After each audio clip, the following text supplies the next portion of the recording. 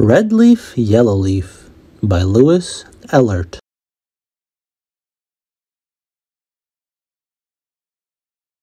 I've been saving this little leaf from my sugar maple tree so I could show it to you.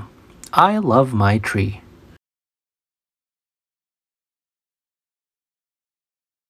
It was born long before I was.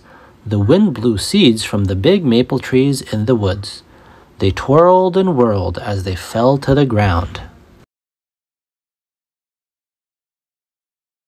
Seeds the squirrels didn't find lay sleeping among the leaves until they were covered with snow.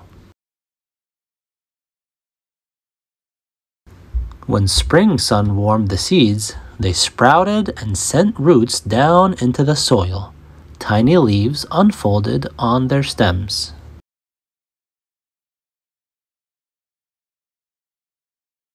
I think my tree would have been happy to stay there forever.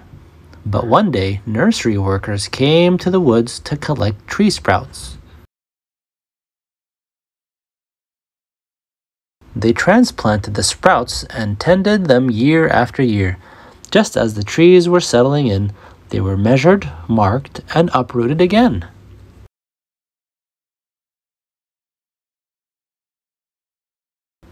Each ball of roots was wrapped and tied with twine.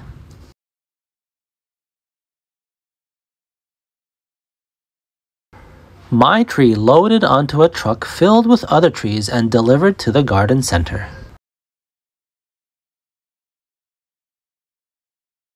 We went there in the fall and picked out my tree. Dad had a hole already dug, waiting for it. When we got home, we lowered my tree into the hole. I held the trunk while Dad covered the roots with soil.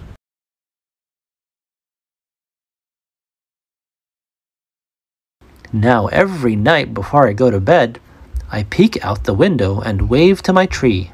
When it snows, I hang up treats for the birds.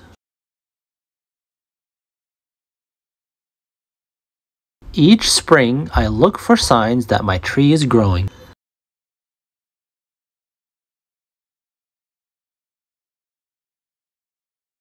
By the late summer, the crown of leaves is bushy and green. I love it when the tree flowers turn into winged seeds.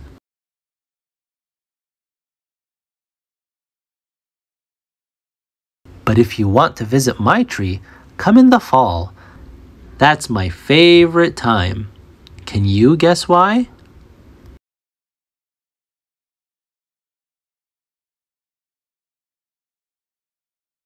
Thanks for watching. Please like, share, and subscribe for more kids' story time.